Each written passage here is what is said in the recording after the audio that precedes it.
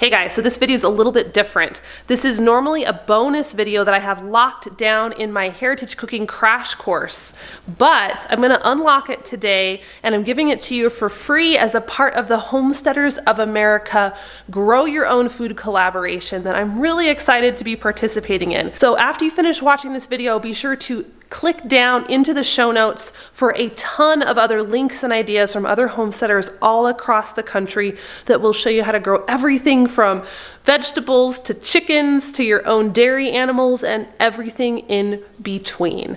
It's time to take charge of your food supply, and this is the first step.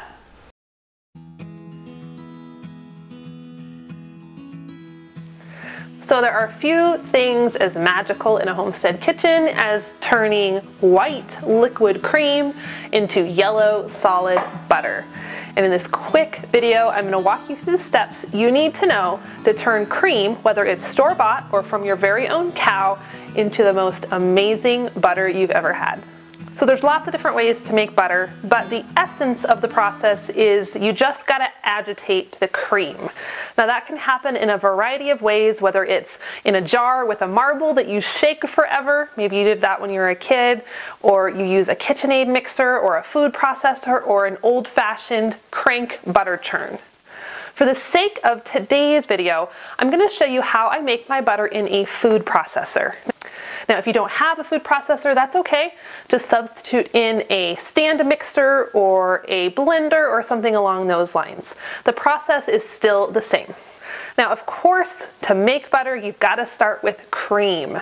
And if you have your own milk cow, then you probably are swimming in cream, and it's no problem for you to make a lot of butter at a time. However, if you are getting your milk from a cow share or maybe just buying cream from the grocery store, you can still make butter. It may not be as yellow and as rich as it would be from your very own dairy animal, but it'll still be delicious. So we're not currently getting a whole lot of cream from our milk cow at the time of this recording, so I am using a store-bought cream. This is just heavy cream. I have about 2 cups here, and I've been letting it sit on the counter to warm up for about an hour. It's not the end of the world if you pull it straight from the fridge, but I have found it does seem to turn into butter a little bit quicker when it's slightly warmed. So the first thing I'll do is pour this into my food processor. Now, depending on the size of your food processor, pay really close attention to the max fill line on it so you don't add too much cream into the processor. This will cause it to spill out the lid when you're trying to process it, and it creates a huge mess. But even if you have to do several small batches, it'll still give you good results. So once we pour our cream into our food processor or our mixer, we're going to turn it on high. And this is the part where you just have to be patient. It takes a little bit of time for the cream to start changing. First, you'll see it turn into whipped cream. Then it will start to get a little bit thicker and a little bit clumpy, and eventually, as you keep going throughout this process on high speed, the butter will break. And when this happens, what you'll see is little globules of yellow butter with lots of white buttermilk. Now, when you see this happen, go ahead and turn off the food processor or mixer and strain the butter chunks out of the buttermilk. Now, you can set aside the buttermilk to use in homemade pancakes or waffles or quick breads, and then you'll need to wash the chunks of butter. Now, this is important because you want to get as much buttermilk as you possibly can out of the butter. The more you get out, the longer it'll last, and it won't spoil quite as easily.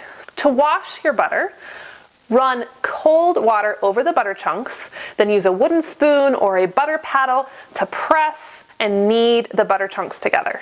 Once the water gets cloudy, go ahead and gently pour it off. Don't let any of the butter chunks go down the drain. Add fresh cold water and repeat the process. I found I have to do this 2 to 3 times before the water starts running clear, even after I press and knead for a little while.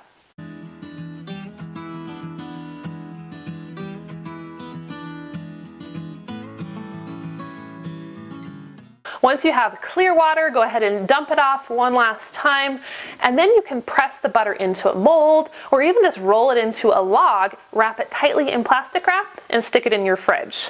If you'd like to salt your butter, you can. I usually just add a little bit of fine sea salt to taste, but more often than not, I just leave it as is. Homemade butter generally doesn't last quite as long in the refrigerator as store-bought butter does. I found within 4 to 5 days it starts getting a little bit of a funky smell. So if you have a lot of homemade butter and you want it to last throughout the season for you, just pop it in your freezer and defrost as needed. And that's it, guys. It's really that easy to make butter at home, whether you're using cream from your very own dairy animals or finding it at the store. Happy butter making!